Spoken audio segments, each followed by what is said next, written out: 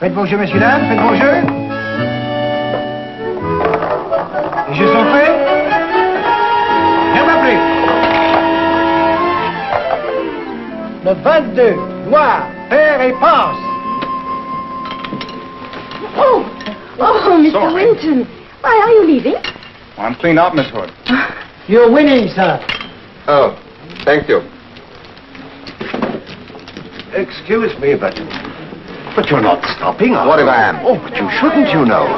I've been watching your play for several nights now. It's been most interesting. I mean to say, the way you seem to win almost at will, or often enough to make it seem that way. Now there seems to be no set pattern in your play, and I wonder... I appreciate your interest, but really my play is none of your business. Excuse me.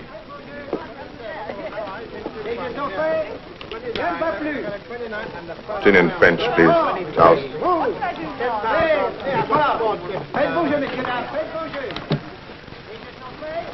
Down on your luck, eh? Broke? Oh, I wouldn't say broke. I just don't have any money, that's all. It's a fine point. Not even enough to pay your hotel bill? Not even enough to pay my hotel bill. Not too bad. Can you get money anywhere? Oh, I'll have to wire to friends. I hate to do it, but there doesn't seem any choice. It's a shame.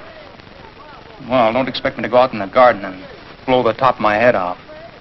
I'm not the type. How are you going to get back to America? Oh, I'll manage. Don't worry. Would you like to go with 500,000 francs? 500,000 francs? Who do I have to kill? You haven't answered my question. Well, I'd like very much to go with 500,000 francs. Who wouldn't? But not if it involves anything illegal and dirty. It's a simple business proposition. Similar to the ones on which a great nation was founded. Let us say 800,000. Well, what do you want me to do? Meet me at this address in 2 hours. No sooner, no later. Understand? Yeah, I understand, all right. I'm not sure I like it. It's not necessary for you to like it, simply to do it. For 800,000 francs.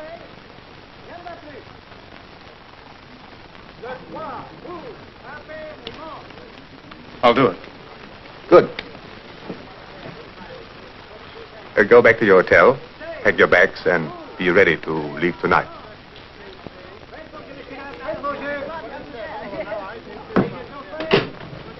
Oh, sorry.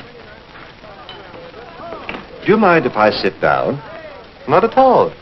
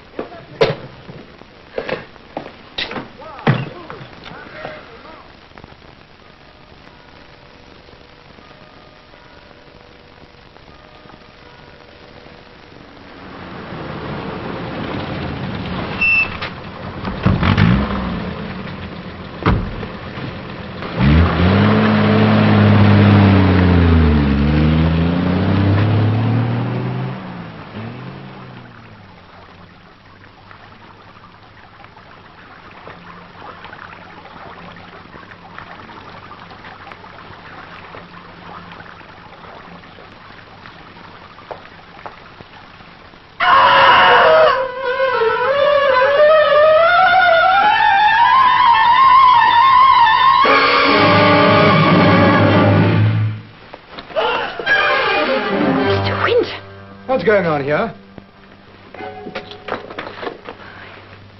Something terrible, Dr. Hebert. Well, he was just standing by the door, and then I heard him cry out, and when I ran around the fountain, there he was lying with that knife in his back. I can't imagine what happened. What happened is very simple. He was stabbed in the back. Is he a friend of yours? No, I knew him by sight. Who are you? Gerald Winton. I'm a visitor here, a tourist. I saw this man go down the alley. He stepped behind that fountain, and then I heard him cry out, and when I ran round the fountain, he was lying, just like this. He had this wallet in his hand, and just as I picked it up, the door opened, and this young lady and the doctor appeared, and then you two. Did you see anyone run away? Well, there wasn't anyone here. Just the two of us. But what are you doing here? Well, Miss Hood, did anyone go in that door? No. Oh, I heard a cry, opened the door, and there you all were. Dr. Hebert, will you call headquarters? Yes, I will. You had better come with us. But I tell you, I don't even know the man. Come on, what's the matter with you? Take your hands off me.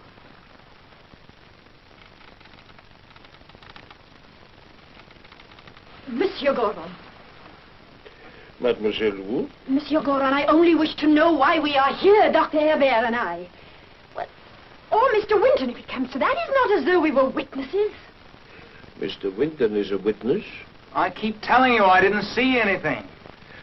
Then you are a witness to nothing, which is a type of witness. But Dr. Hebert and I were inside the house. He was giving me some pills. I understand. Your heart is weak. Say that as though that were a crime. I have, as you say, had a weak heart since childhood. Dr. Hebert was treating me during my stay here. Oh.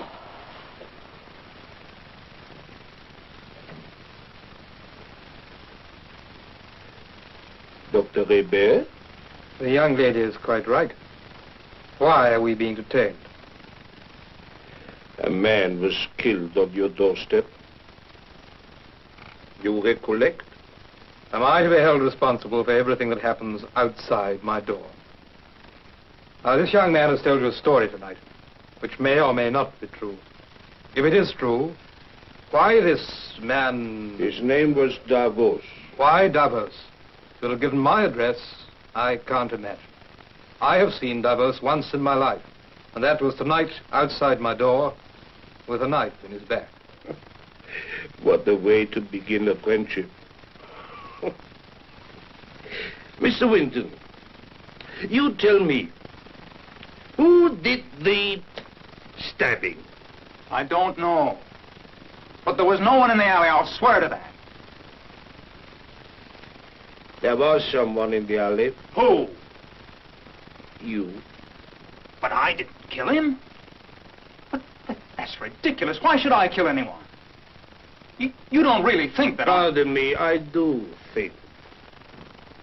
Consider these appearances. You had lost heavily at the tables. You were behind with your bill at the hotel. You claimed that Monsieur Davos asked you to the home of Dr. Hebert. According to Dr. Hebert, Monsieur Davos was unknown to him. You claimed that Monsieur Davos offered you 800,000 francs for some mysterious piece of business which you had volunteered to do, and about which you now say you know nothing. Hello.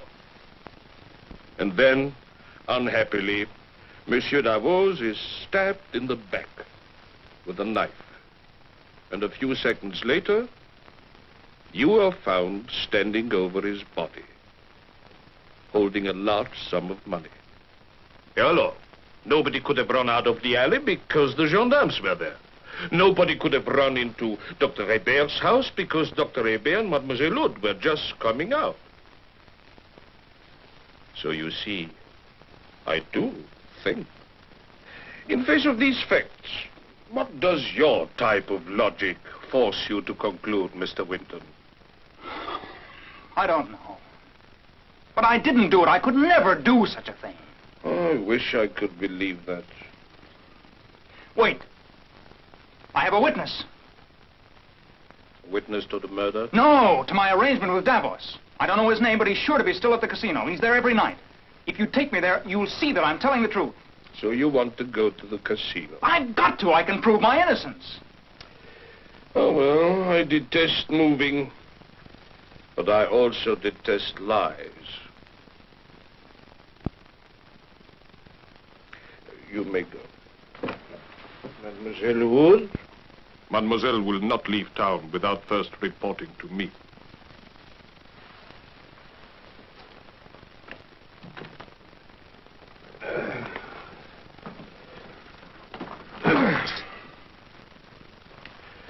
After you, Mr. Winton.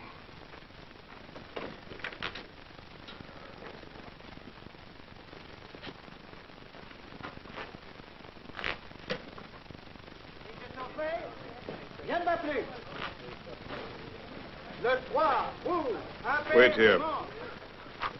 Well, you see him? Just a minute. There he is. Well, That one with the eye patch. Well, what's the matter? What are you laughing at? Well, you could not have picked yourself a better witness. Come, we shall examine him. Goro, away from your desk? The occasion can only be amorous or murderous. The latter, I'm afraid. You know this gentleman?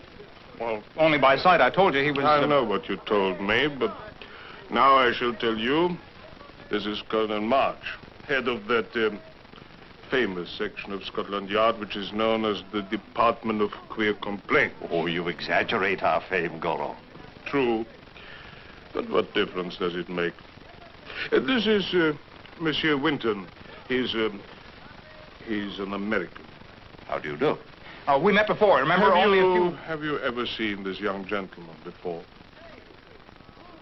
No, I'm afraid I haven't. Well, of course you have. At the bar, don't you remember? Only this evening. I was sitting there having a drink, and then when I left, I bumped into you, and you went over to talk to Davos. You must remember. Unfortunately, I don't. Oh, no, you can't say that. But he already has.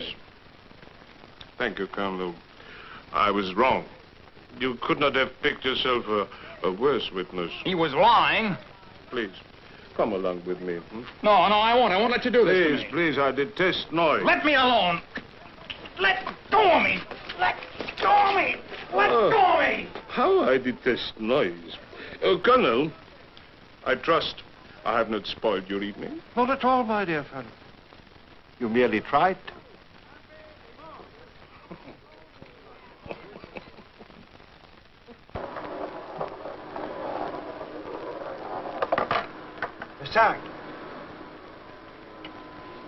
Good morning, Goro. Your case must be incredibly difficult to keep you on your feet like this. Why, just like any other case. It's a mixture of clarity and bewilderment. How's our young friend? Safely locked up? Safe enough. I only wish he were in some other jail.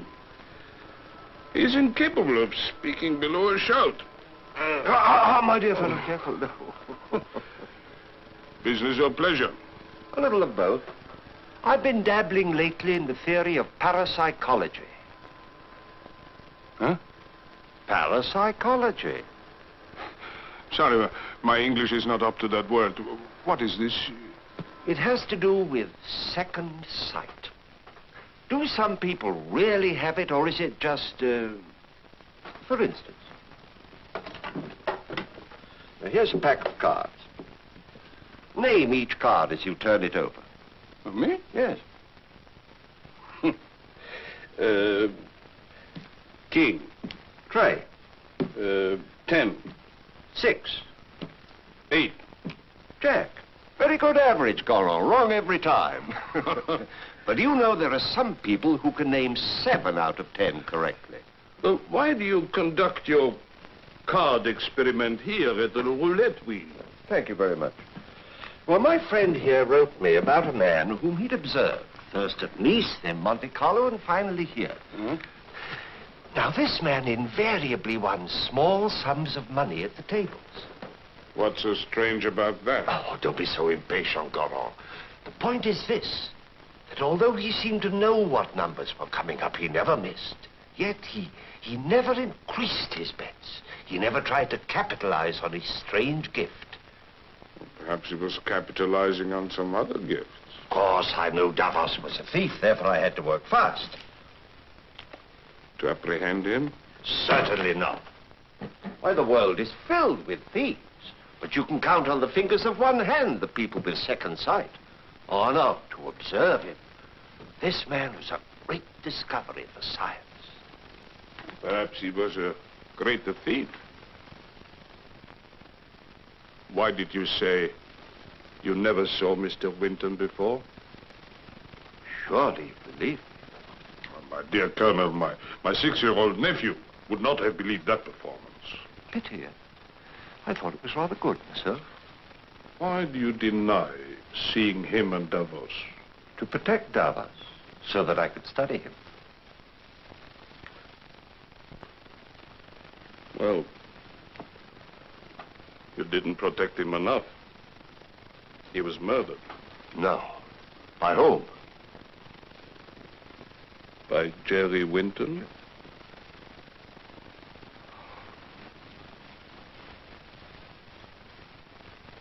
Why should I help you when you made me into a liar? I've already told you. I saw you with that thief Davos, and I thought you'd be safer in jail. Now, you tell me exactly what happened in that alleyway, or I'll leave you to stew on Devil's Island. Well, when I went into the alleyway, the spray of the fountain was between Davos and me.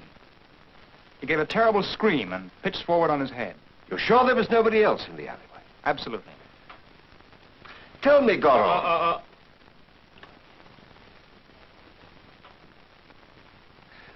Tell me, Goron. Are there no exits in the walls of that alleyway? Well, there's only one door, and Mademoiselle Hood and Dr. Hebert were on the other side of it. Unless they were lying. Then the answer is simple. You mean I did it? But not to be provided by a simpleton. I demand to see the American ambassador. Lock him up, Goron, lock him up. I demand to see the American ambassador. I want to take your hands off me, you stupid. Well, Marge. This is my plan, Goron.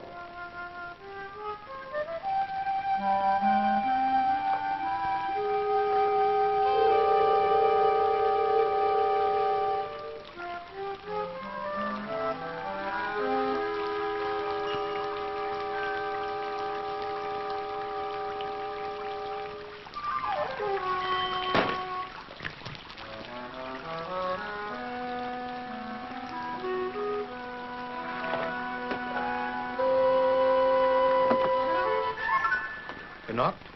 Yes, I suddenly felt rather ill, and I wondered if... Come in. Come in.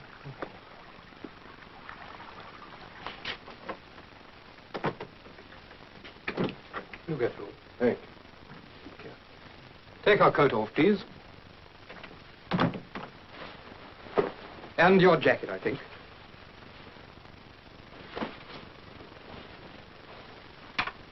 Thank you. Now, what seems to be the trouble? Oh, a sort of a weakness in the knees, fits of dizziness. Only this morning I had a fainting spell. Sit down, please. Your name? March. First names? Percival Clovis Adelbert. Occupation? Study of unusual crime.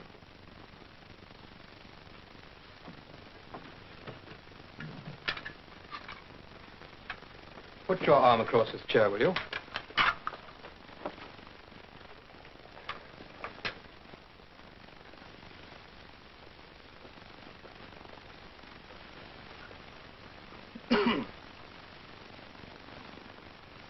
Had these symptoms long? From time to time. Been under any special strain recently? Nothing unusual. Nothing unusual.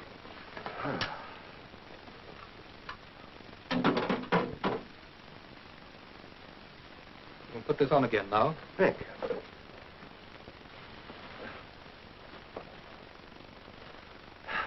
And this. But Doctor... You're no sicker than I am. I don't know why Garloff sent you here, or what he's after. But you've no right in this house if I don't want you here. Now get out. If you insist. You can tell Garloff I've lost my respect for him. He used to do his dirty work himself.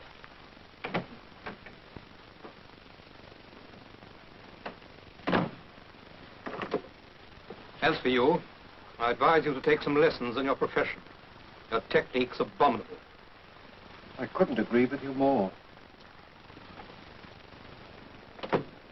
Garloff up to his tricks. Wasn't that man sick? Sick? That man was a policeman.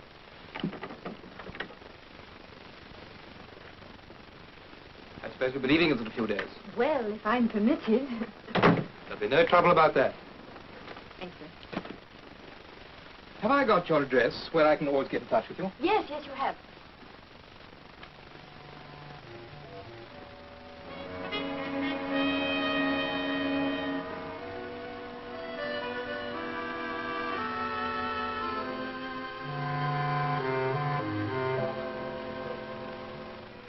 Good. You know, it's awfully kind of you to take this trouble. I'm a doctor. Now, here is a medicine that I want you to take, but not until at least 3 days after you get back. By that time, the other treatment I've given you will have worn off. Well, would it hurt if I take one just in case of an attack? In case of an attack, take one of the powders I gave you, not, on no account, one of those. But you've nothing to worry about. Yours is not a serious condition. Thank you, Doctor. I'm so sorry your short stay has been spoiled by that incident the other night. Yes, I find it very difficult to believe that Mr. Winton is a murderer. Oh, it's a mix-up. He'll be released. I hope so. Goodbye, mademoiselle. All you have to do is to follow those instructions, and I'm... Pick it up, Doctor. Go on, bend down and pick it up the way Davos did the night you dropped the money in front of him. And followed it with this. Karloff, Here? did you see anything of the knife? Not a sight of it. Of course you didn't. It blends perfectly with the falling water of the fountain. Especially at night. Give yourself up, Dr. Hebert. You're a reasonable man. Why cause unnecessary work for everyone? Oh, come now, Doctor. We know that Davos was an incomparable jewel thief. In fact, if I'm not mistaken, you have in your possession right now a pearl necklace that he turned over to you. For you were his fence. But the crisis arrived when you decided not to split with him, but preferred to kill him. And poor Jerry Winton, who was to have been the innocent bearer of the pearls, was left with a preposterous story and a murder charge. Yes, but I was with the doctor that night. Didn't he find some excuse to leave you? Well, yes. Yes, he did go upstairs for a moment. Of course he did. That's all he needed, a moment to throw the knife, as I did. For this is a cul-de-sac open only to the sky.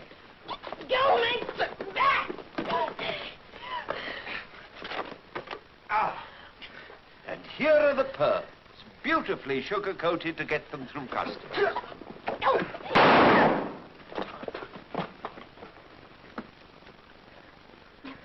I detest shooting. It makes so much noise. You'll live, Dr. Hebert. If not long, long enough for Madame Guillotine. Mademoiselle Hood, if you go down to the prefecture, you'll find your noisy Mr. Winton there, still calling for the American ambassador. Please, take him out to dinner, at the expense and with the apologies of the French government.